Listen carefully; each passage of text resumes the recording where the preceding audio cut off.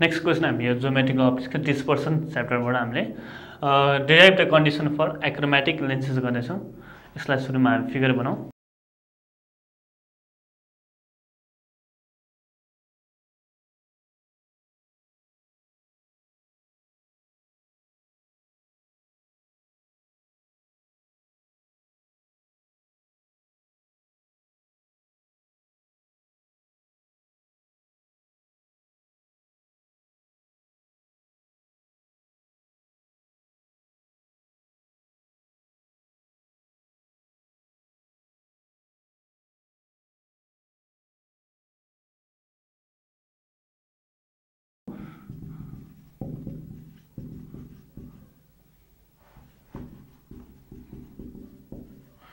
सुरुमा हामीले एक्रोमेटिक लेन्समा हामीले एक्रोमेटिक भनेको के बुझौँ।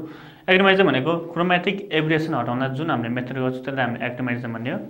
एक्रोमेटिजम अब हाम्रो कसरी गरिन्छ त? हामीले कुनै एउटा क्रोमेटिक एब्रिएसन भनेको के थियो? कुनै लेन्सले एउटा फोकसमा डिफ्रेन्ट कसलाई यसलाई फोकसन छैन त्यसलाई क्रोमेटिक एब्रिएसन थियो। अब त्यही हटाउनलाई गरिन्छ भने त्यसलाई चाहिँ एक्रोमेटिजम भन्ने हो। हामीले यसलाई चाहिँ के गर्छौँ? दुईवटा लेन्स, एउटा कन्भेक्स लेन्स, एउटा कन्केभ लेन्स चाहिँ अफ सुइटेबल फोकल लेन्थ, एउटा सर्टेन फोकल लेन्थको चाहिँ हामीले युज गरेर चाहिँ त्यसलाई कम्बाइन गरेर चाहिँ हामीले चाहिँ यो क्रोमेटिक एब्रिएसन हटाउँछौँ र यही मेथडलाई चाहिँ हामीले चाहिँ एक्रोमेटिजम भन्छौँ। र हामीले यसरी लेन्स कम्बाइन राखेपछि हाम्रो यो कन्भेक्स लेन्सले कन्भर्ज गराउँछ र यसले डाइभर्ज गराउँछ र फाइनली गएर चाहिँ एउटै फोकलमा चाहिँ यसले चाहिँ मिड गराउँछ व्हाइट लाइटलाई, र यही मेथडलाई एक्रोमेटिजम भन्ने हो। र अब हामी यसको गर्नतिर जाउँ। अब सुरुमा हामीलाई के थाहा छ? From lens maker formula, from lens maker formula हामीलाई के थाहा छ?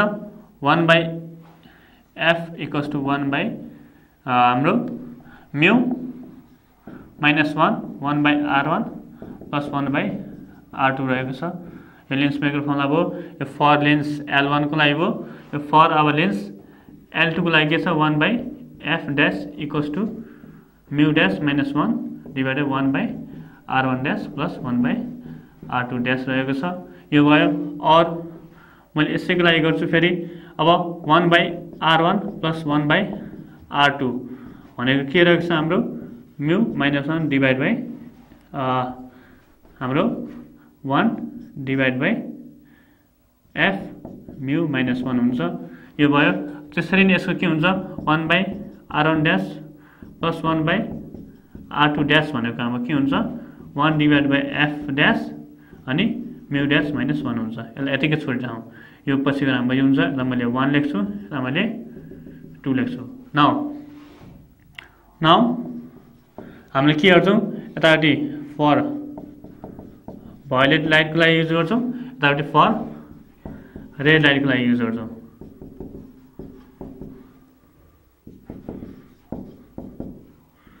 यो रहेको छ। अब यसको नि हामीले यो गर्छौँ। अब फर भायोलेट लाइट हाम्रो के छ? पहिला त 1/f = म्यू -1 1/r1 + 1/r2। मैले फर लेन्स L1 को लागि गर्छु। फर लेन्स L1 भनेको हाम्रो कन्भेक्स लेन्स रहेको छ। लेन्स L2 भनेको हाम्रो कन्केभ लेन्स रहेको छ। लेन्स L1 को लागि के हुन्छ? हाम्रो fv हुन्छ, यो म्यू v हुन्छ र यो सेम हुन्छ।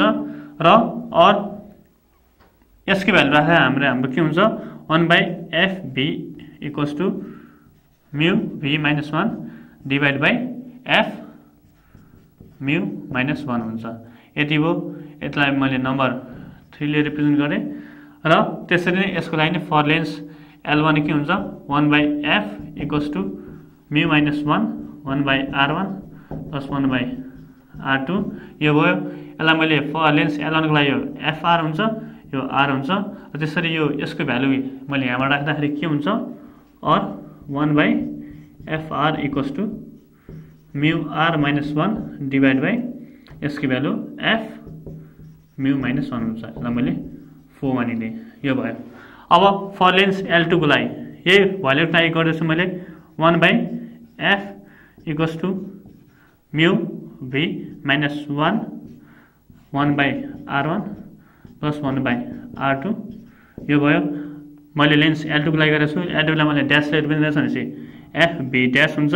ड्यास राख्ने र ड्यास राख्ने यो भयो। अब यसबाट मैले यसको भ्यालु राख्यो भने यसको भ्यालु यो राख्यो भने के हुन्छ 1 डिभाइड बाइ FB अनि त्यसपछि ड्यास रहेको छ इक्वल्स टु म्यु V minus 1 dash divide by के रहेको छ F ड्यास म्यु माइनस 1 ड्यास रहेको छ। यो भयो। यसलाई मैले 3 4 5 मानिदिएँ। यो भयो। अब त्यसरी नै फर लेन्स L2 को लागि के हुन्छ रेड लाइटको हामीले गर्छौँ F R dash equals to म्यु R dash minus 1 by R1 dash plus 1 by R2 dash रहेको छ। यो भयो। और 1 by FR dash equals to म्यु R dash minus 1 divide by यसको भ्यालु कति रहेको छ हाम्रो F ड्यास म्यु ड्यास माइनस 1 रहेको छ। यो भयो। मैले यसलाई 6 मानिदिएँ। अब from combination of lens from combination of focal लेन्थबाट हामीले के लेख्न सक्छौँ 1 बाई FB भनेको हामीले एज वेल के लेख्न सक्छौँ 1 by FB plus 1 by FB dash लेख्न सक्छौँ। यो भयो। यता पनि के लेख्न सक्छौँ 1 बाई FR भनेको 1 divide by FR dash plus 1 divide by FR लेख्न सक्छु। यो भयो।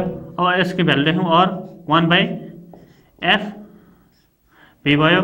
यसको भ्यालु हाम्रो कति रहेको छ म्यु V minus 1 divide by F म्यु माइनस 1 यो भयो प्लस यसको भ्यालु कति रहेको छ म्यु V dash minus 1 divide by F dash म्यु ड्यास माइनस 1 रहेको छ। यो भयो। यसलाई मैले 7 मानिदिन्छु र यतापट्टि के भयो 1 बाई FR भनेको के हुन्छ हाम्रो इक्वल्स टु 1 बाई यसको भ्यालु कति रहेको छ हाम्रो म्यु R minus 1 divide by F म्यु माइनस 1 यो भयो र यतापट्टि प्लस म्यु R dash minus 1 divide by F dash म्यु ड्यास माइनस 1 यो भयो। यति भयो। अब हामीले फर एक्रोमेटिजम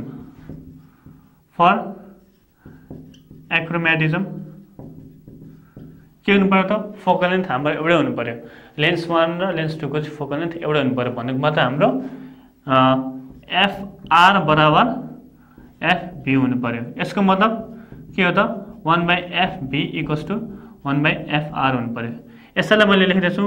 अब के छ हाम्रो यसको भ्यालु 1 बाई FB को र 1 बाई FR को मैले भ्यालु लेख्दैछु और के भयो हाम्रो यतापट्टि म्यु V minus 1 divide by F म्यु माइनस 1 प्लस म्यु V dash minus 1 divide by F dash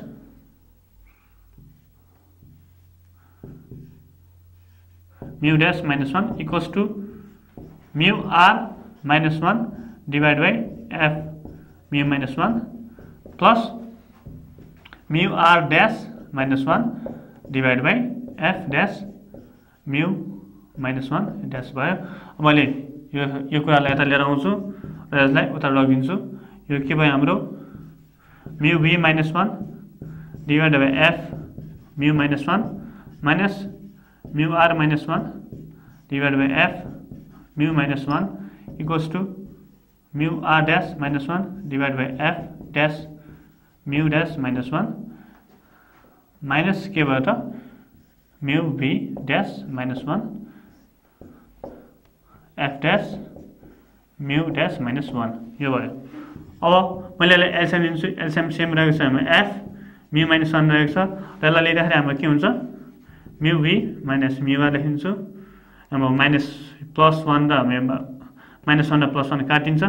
यो भयो र यतापट्टि नि के हुन्छ त्यही F ड्यास म्यु ड्यास माइनस 1 हाम्रो एलसिएम हुन्छ र यता नि के हुन्छ यो F म्यु R छ यतापट्टि यो छ। मैले माइनस कम लिन्छु डाइरेक्टली र म्यु V ड्यास माइनस म्यु R हुन्छ। यो प्लस 1 र माइनस 1 काटिन्छ।